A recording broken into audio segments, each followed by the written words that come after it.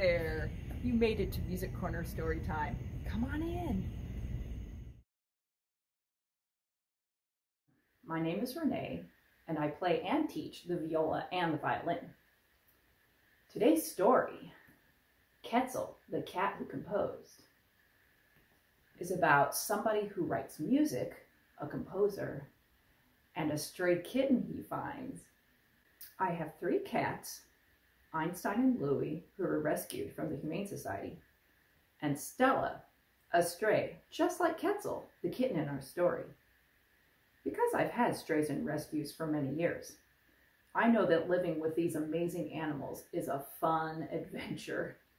So sit back, relax, and listen to this interesting tale about a kitten and a composer. Oh, and don't forget to listen to the author's note at the end for a little surprise. Ketzel, the Cat Who Composed by Leslie Newman. Illustrated by Amy June Bates.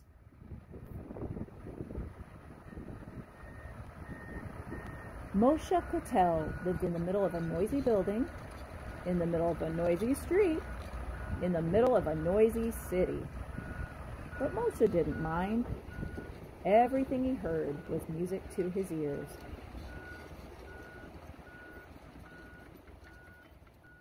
Moshe was a composer. Every morning he composed himself by sitting very still.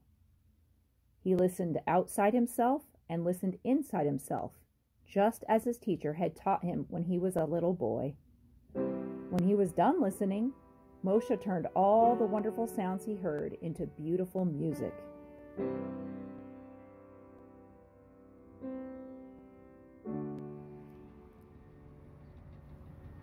When Moshe was finished working for the day, he went out for an afternoon walk to listen to the sounds of the city.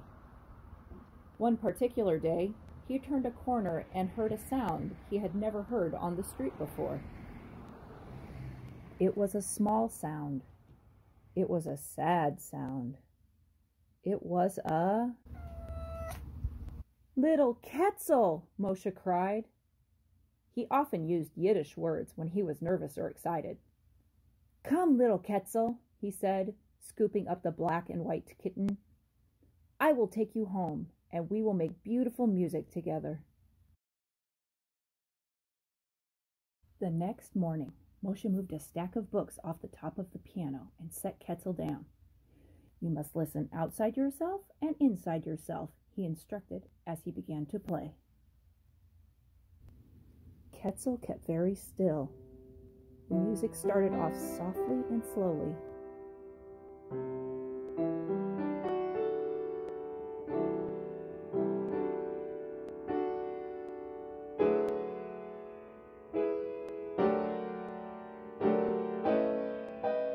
But then it grew louder and faster, reminding Ketzel of crowds of people rushing by her, almost trampling her, and she meowed in fright.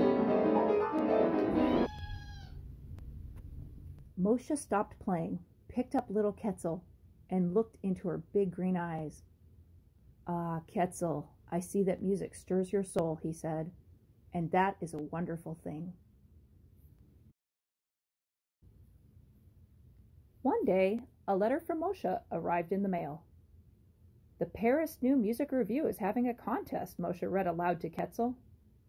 "Each composition must be no longer than 60 seconds. Moshe blinked in disbelief. 60 seconds? Impossible! How can anyone create a beautiful composition in only 60 seconds, he asked Ketzel, and put the letter aside. The next day, when Moshe sat down to play, his fingers fumbled over the keys. He kept glancing at the letter from the Paris New Music Review. Finally, he decided to give it a try. He wrote a few notes, and then a few more, and then a few more. Before he knew it, his composition was 10 minutes long. "Impossible," Moshe said. Time passed, and Moshe grew more and more unhappy. One day he did not even come to the piano at all. Ketzel stared at him as he stared out the window. Ketzel didn't know if he was listening outside himself or listening inside himself. Perhaps he was not listening at all. Moshe looked at the letter announcing the contest again, and Ketzel looked at it too. She knew it was the source of all Moshe's unhappiness. Maybe if she got rid of it, Moshe would be happy again. She put one six-toed paw down on the keyboard, crept across the keys, then pushed off the piano with all four paws and landed on the table where the letter lay.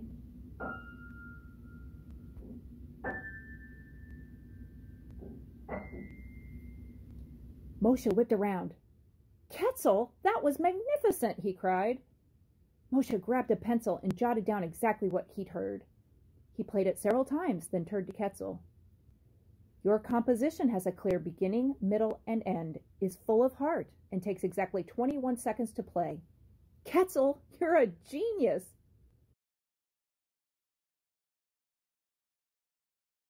Moshe folded up Ketzel's composition and wrote a note to the judges.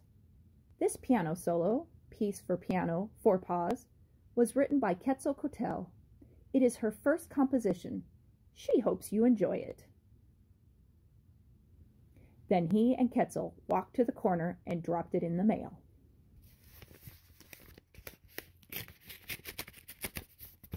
Time passed, and Moshe and Ketzel forgot all about the contest. Then one day another letter arrived. Dear Moshe Cotel, we are sorry to inform you that your piano solo did not win first, second, or third place in our competition. However, the judges admired your creative instinct and imagination and have decided to award you a certificate of special mention. Congratulations! Ketzel, you did it! Moshe cried. He lifted Ketzel in the air, and the two composers danced a jig of joy all around the room.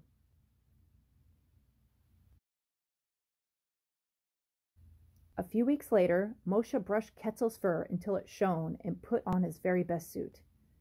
Then they hailed a taxi and rode to the concert hall where Ketzel's piano solo was having its debut.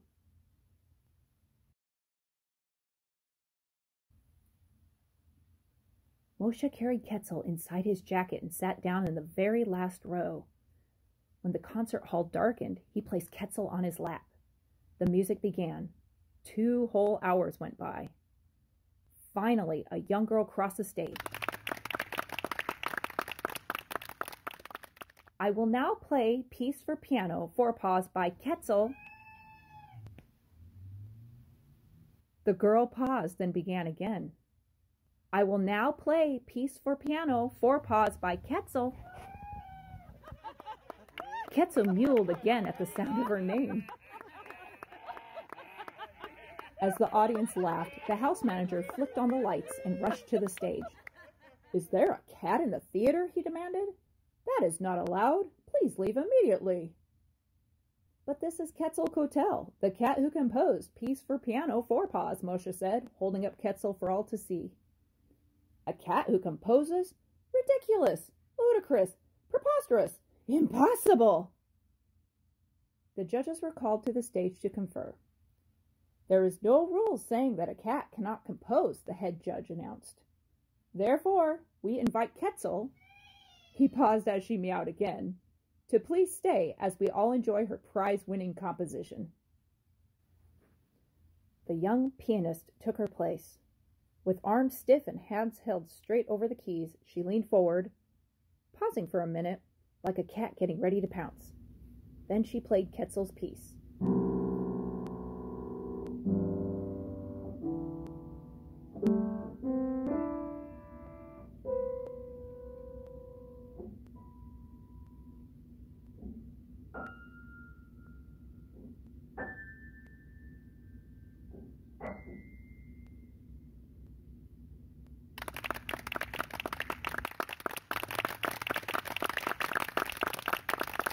Encore, encore, the audience cried.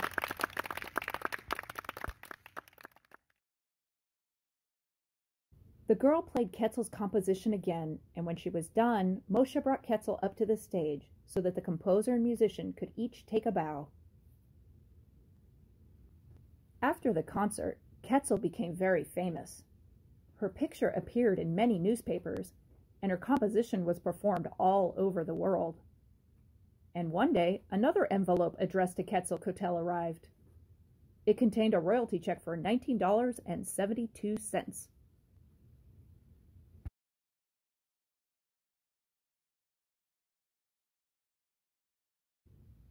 At the bank, a teller pulled out a stamp pad, and Ketzel pressed her front paw into the ink and then placed it on the back of the check, endorsing it with her six-toed signature. The bank teller counted out Ketzel's money. It bought Ketzel many cans of cat food, which she thoroughly enjoyed.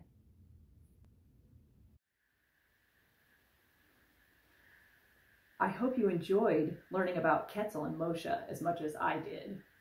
This wonderful story reminds us that inspiration can come from anywhere.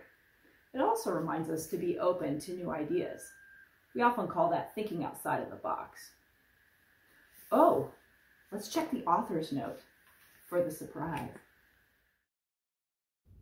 Ketzel, the Cat Who Composed, is based on a true story. Morris Moshe Cotel was born in Baltimore, Maryland, on February 20th, 1943.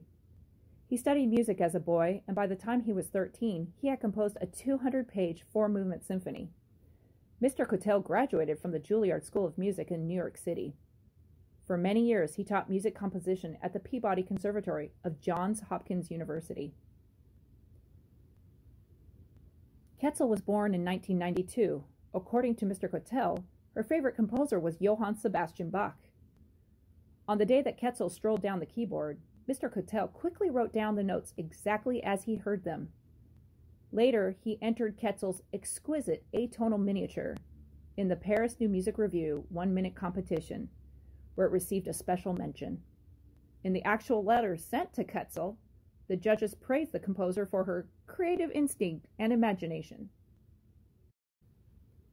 Piece for Piano, Four Paws had its world premiere at the Friedberg Concert Hall at the Peabody Conservatory on January 21st, 1998. It was played by 10-year-old pianist Shruti Kumar. Ketzel did not attend that performance, but did attend a later one and meowed loudly at the sound of her name when her piece was introduced, much to the audience's delight. Ketzel became quite famous for her piano piece. Mr. Cotel said she was his best student and was amused at how quickly her fame surpassed his own. After her piece was played in Europe, Ketzel received a royalty check for $19.72, which was used to purchase cat food.